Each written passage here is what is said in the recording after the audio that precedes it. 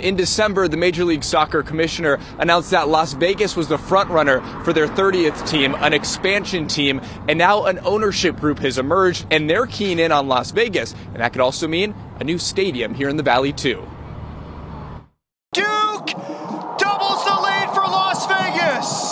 The appetite for soccer has been on display since the minor league soccer Las Vegas Lights FC came to town in 2018. The environment is going to be the same as we've had in Cashman, times 10.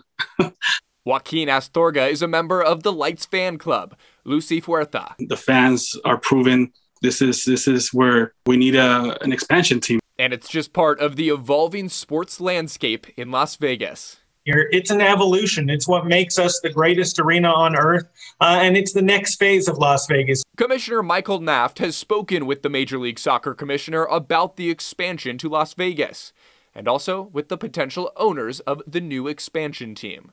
I believe they're the ones who can get this done for us. As first reported by the Review Journal, billionaires Wes Edens and Nassif Sawiris are securing the exclusive rights to own the 30th MLS franchise.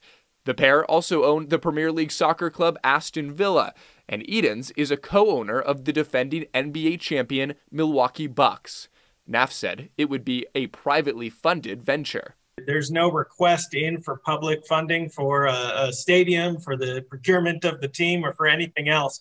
So I think it's also important to recognize that a big reason that's possible is because the investment was made from hotel tax dollars into the Allegiant Stadium. And because of that, we've benefited by garnering interest from all these other players. Naft says the expansion team will mean more jobs in the Valley for construction and then event staff.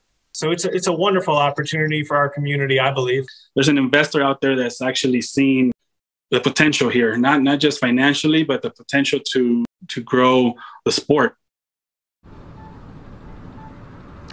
And the MLS commissioner said last month, too, that sometime this year it could be made official. However, that 30th expansion team wouldn't begin play before 2023. I'm Drew Andre, Fox 5 News, local, Las Vegas.